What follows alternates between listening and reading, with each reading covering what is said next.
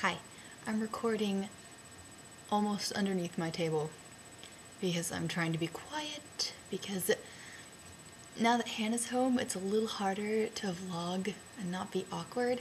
I know Melissa and Megan, you guys don't have that problem since you're, only children. Abby, I feel like you get left alone by your sister a little more, but I'm sharing a room with her. It's a little awkward, but yes, under the table.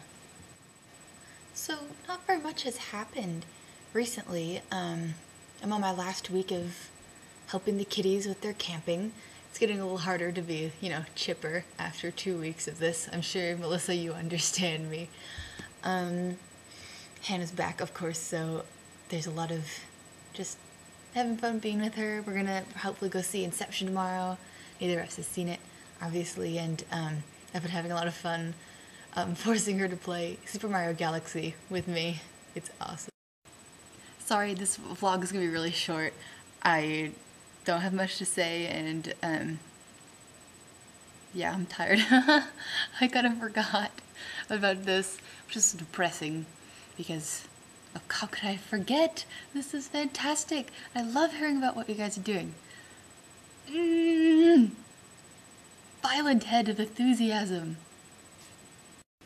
There actually is one thing that I'm doing that's sort of new, I guess.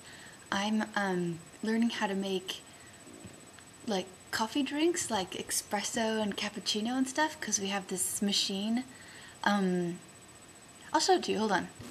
So this is Francis, and this is how I'm learning how to make all the wonderful coffee drinks. I think there's this book from Pete's a long time ago. Has so much information in it. It's really awesome. New goal in life. I want to be a barista. Look at all this fruit we have. So I guess that's it. I'm in the kitchen now. I've migrated across the house, which means it's time to go.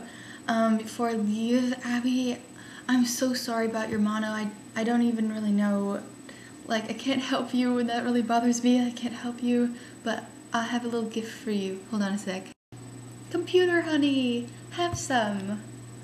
Some good old-fashioned computer honey. This is hard.